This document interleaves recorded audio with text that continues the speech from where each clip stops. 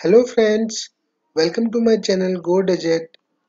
Today I am going to tell you about .csv format in Excel. Well, actually, first of all, I would like to tell you what is .csv format. .csv stands for comma separated value. Well, this format is very popular in worldwide. Basically, this format helps the data to store in a table structured format. So today I'm going to show you how to save an Excel file, a simple Excel file in the CSV format. So first of all, what you need to do is you just open up any Excel file which you have created, any sample of an Excel. Just like in my case, I have already made one sample which includes roll number, name, class and section. Very simple data. Now if I can Now to save this data, now to save this file, what I have to do is I'll go to the file menu, click on save as, give the path to desktop or anywhere which you want.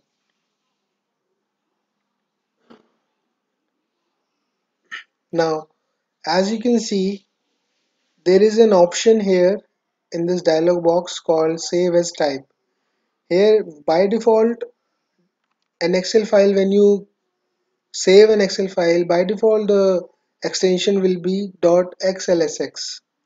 But now because we have to save an Excel file in .csv format, then we have to click this button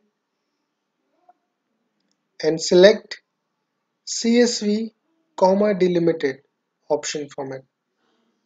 I've just selected that option. As you can see, the name, it adds automatically .csv. Now I just press save. You can see one dialog box comes into the picture.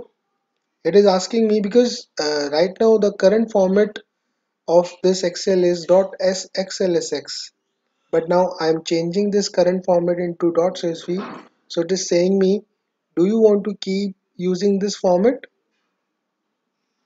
I said yes,